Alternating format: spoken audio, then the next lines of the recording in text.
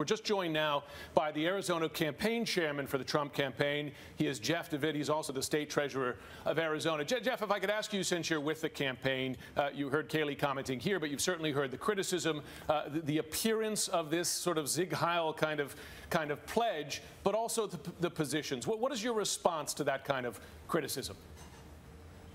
Well, it's just absurd. It's you know, the more scared the establishment gets that Donald Trump is going to be the nominee, the more ridiculous the attacks are that they use against him.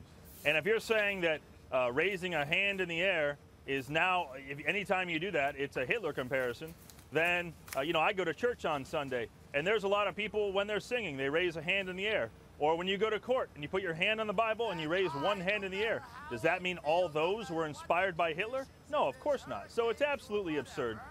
Donald Trump but Jeff, to be has fair, great fun with his audience, and he wanted to make sure everyone voted. He said, hey, raise your hand in the air and tell me you're going to go vote. And it's just absurd. The whole thing is absurd. But to be fair, Jeff, that symbolism comes with hard positions that the candidate himself has posited repeatedly and defended. Things like banning Muslims from the country, things like changing libel laws, forcibly deporting 11 million people, as I mentioned earlier.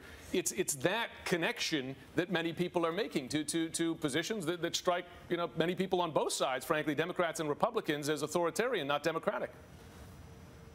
Those weren't Hitler's positions. Hitler's position was to go take over the world and go and forcibly use the military to dominate other countries.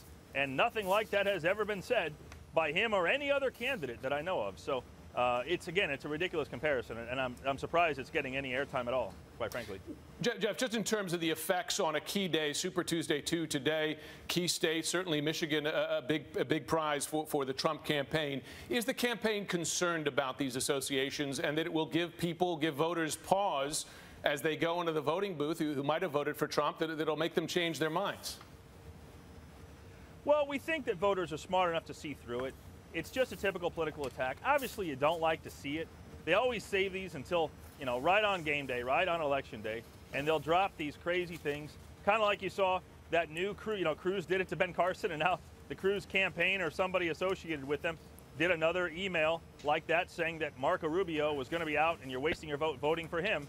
And so all these attacks come right on election day where you see these kind of things. And so there's always that concern of, wow, why do they do this? But, it's politics and everyone sees through it. And quite frankly, this attack is so blatantly absurd that I don't think it's going to give anybody pause.